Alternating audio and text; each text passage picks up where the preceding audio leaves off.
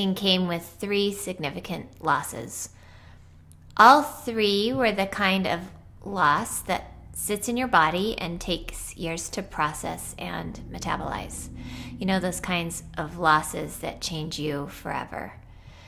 Typically, when such loss occurs, one hopes for distraction. Being busy and distracted can commonly be an effective way to wade through the hardest times. But I got the opposite. While 2020 meant a year of chaos and unusual busyness for some, I found myself in a year of forced stillness. Having just moved to a different state and with only 2 of my 4 children at home, the pandemic placed me in the center of unwanted space and silence. Amidst the silence and to balance out the 3 losses, the universe blessed me with 3 significant daily graces. 2 of those graces thankfully remain. 1 is my daily marathon walk, which is one of the reasons I look like an honorary cast member of the docudrama Some Kind of Heaven. That Utah sun will get you. And if you haven't watched Some Kind of Heaven, you should. And 2, practicing the piano. Before COVID, I had taught a lot, but I had not practiced the piano regularly for 20 years. That was since I was 0. Finding myself with some extra time and with some encouragement from a friend who was just interested in hearing me play, I found myself reacquainted with practicing the piano. Come to find out, practicing for my own pleasure centers me and results in kisses from my husband, daily shout-outs from my son. Mom, I love your piano music. He says it every day. And companionship from my puppy.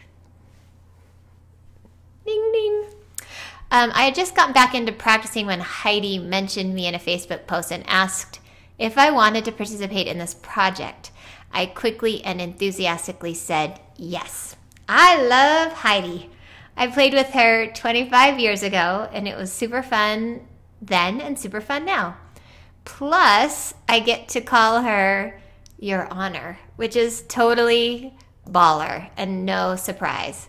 I love chamber music. I love it. It's my favorite thing to play. I love it because it's some of the best music, and I love playing with other people. This project has brought me so much happiness and maybe a few instances of illicit swearing. Brahms is hard, yo. It is frustrating. Also gorgeous. But I've loved interacting with my fellow quintet members, and I have loved practicing. So thanks, team, and especially thanks to Emily for organizing this project and for the hours she has spent editing and putting it all together. We know it is kind of a miracle.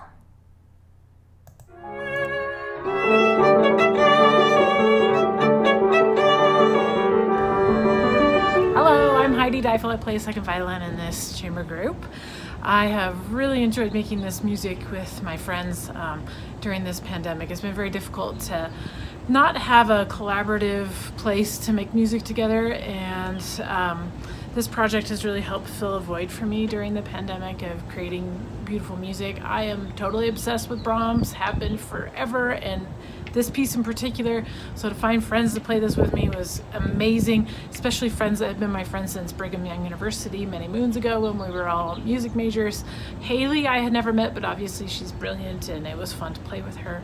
The obstacles in making this project for me were many. After I finished my bachelor's at BYU, I suffered a career-ending arm injury and I had to find another thing to do. So I went to law school, and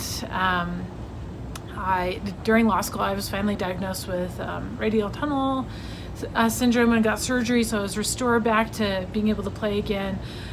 So that was obstacle number 1, was I couldn't play for many years, but I'm back to playing now. And also during the pandemic it was difficult for us to make this recording because I have 2 children who were distance learning during this time, and I had to help them with that in addition to my busy law practice, and my husband has his own physical therapy practice. So it was busy and hard to find the time to self-isolate in as soundproof environment as I possibly could. And not only that, but I had like a mental block on doing these recordings. Like I just love the piece so much, and I wasn't playing as much during the pandemic, and so it was, I wanted it to be perfect, and so that created like a mental block on performing this piece. But I am so grateful that we did it. It really fed my soul and helped my creative soul not die during the pandemic. Chamber music for me is the most nutritive thing for my musical side. So thanks for listening. Thanks for watching, you 4 people who watched this video. And thanks to my friends for making this incredible music.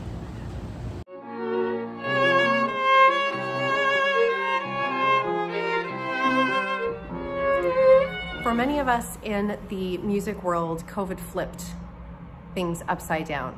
We suddenly went from being able to do everything that we were used to in person to having to figure out ways to do them online. I had to figure out, as many people did, how to teach violin and viola students online, how to work from home online as a private school admin assistant and a music teacher at the school. I had to juggle trying to figure out how to perform as a musician. Gigs were suddenly gone, and the world just seemed like a different and lonely place. And many people started reaching out to each other in the music world about collaborating through technology to be able to still perform, to still be able to teach, to still be able to connect as we do as musicians. And it became very clear that this group was a very special group, that all of us with our busy lives and suddenly thrust into being at home 100% of the time for much of this pandemic, it was a group that came together and wanted to still provide a beautiful and wonderful outlet to perform together. And this process was much longer than we anticipated. Between just my personal behind the scenes, I was often teaching my lessons on Zoom to my violin students and my viola students, changing my clothes really quickly and finding a little minute here or a minute there to record myself in what was amazingly a moment of quiet in a house with 5 children and my husband working from home. So those were some of the challenges that we faced. We're trying to find peace and quiet and fit it in with everything else that was happening online.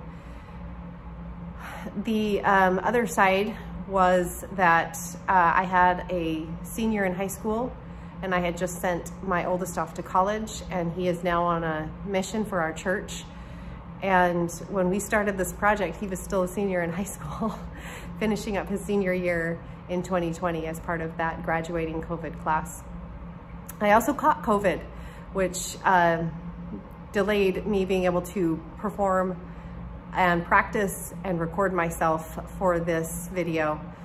My dog was in an attack, and we were nursing him back to health for several days, and luckily he's fine.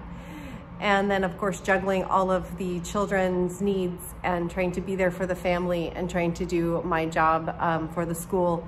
All of those things kind of were an interesting dynamic in my ability to find time to record and perform this piece.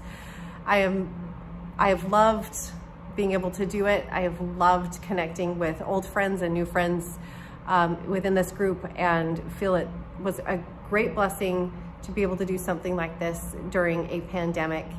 And I really hope I can perform with them in person someday, because it's been a really special experience and I've been very thankful for it.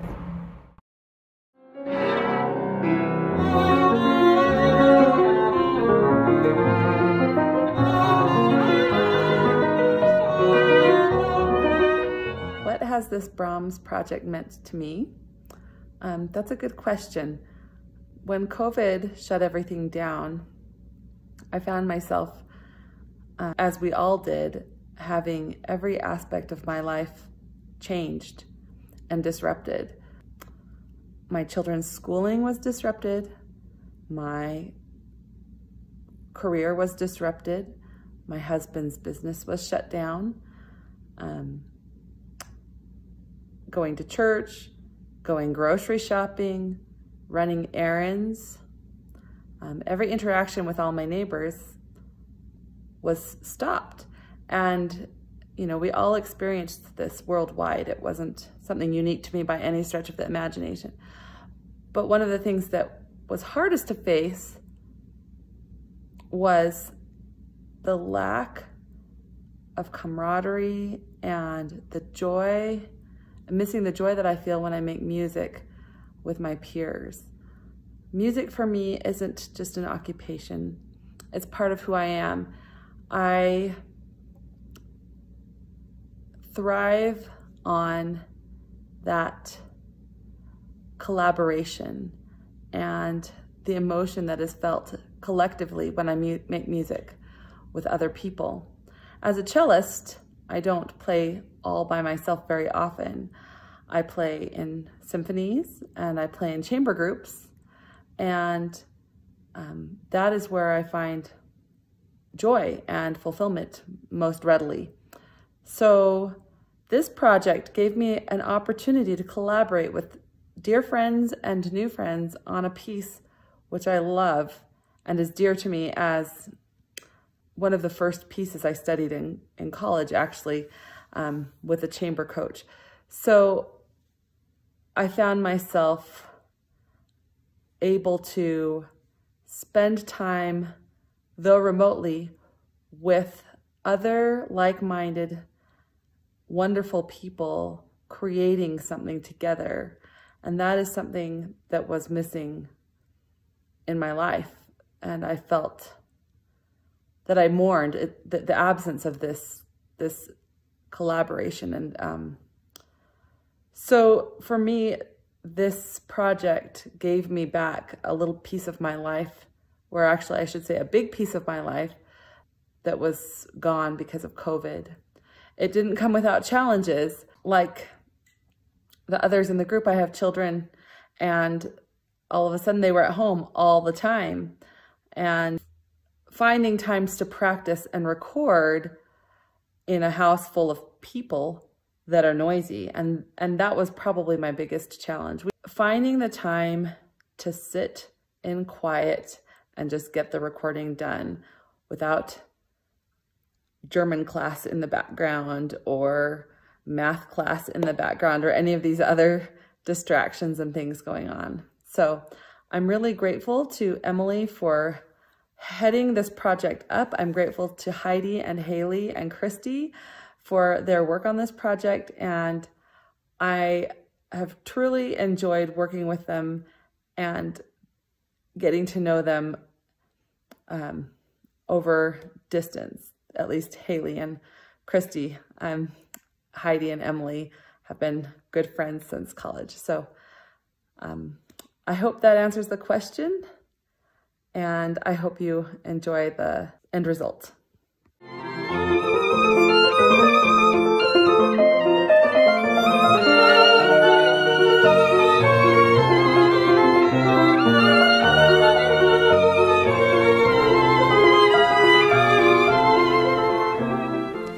What I've enjoyed most about this project has been collaborating with my friends and watching their performances as I spent so many hours in the editing room. Each member of this group is so devoted to the love they have for their instrument, the love they have for making music in general, and this truly inspired repertoire. It really comes through in their performance, despite the fact that at the time of performance, their audience was a mere camera and microphone, and even sometimes a lowly smartphone. My favorite scene is at about 9 minutes 16 seconds, where you can see a big smile come across Heidi's face as she is listening to the rest of us in her ear. I love that because you can just feel how much joy she derives from the sheer beauty of the music. I've also loved watching Christie play the piano hour after hour in the editing room and felt so much admiration and awe at her ability. She is truly an amazing and brilliant pianist. Probably the two biggest challenges for me throughout this project have been, one, learning my way around audio engineering, and two, just finding time to do the video editing. So I still have much to learn when it comes to editing and music production, but little by little with each project I increase in understanding and skill. If you go back and view my videos from the beginning, starting from the Lover's Waltz, it's actually a very sequential display of my process of learning video production. And with this project, the Brahms being such an iconic piece, I really wanted to do everything I could to increase the production value of specifically the audio track. So I got started learning what I could with the audio engineering side of things and experimenting with the software that I currently have. Then I sent the tracks to 2 different audio engineers to see what they could do with them and what I might be able to learn from the process of working with professionals. As it turns out, the amateur quality of our capture was rather troubling to the professionals. And in the end, it seemed to be a choice between finding the perfect balance or including all the fancy engineering tools like panning and EQ plugins and reverb and all of that. And so ultimately, the choice was made in favor of just retaining control of the balance for myself. In the end, I sent 2 different iterations of the audio track to my colleagues. One had been professionally engineered and one had been engineered by me. My colleagues ended up picking the one that I had made, and so that is the track that is in our video.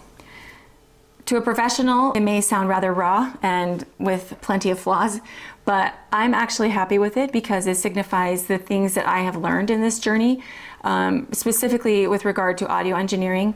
I don't claim to be competent by any stretch of the imagination or good at it, but for me, this is the very beginning of the journey.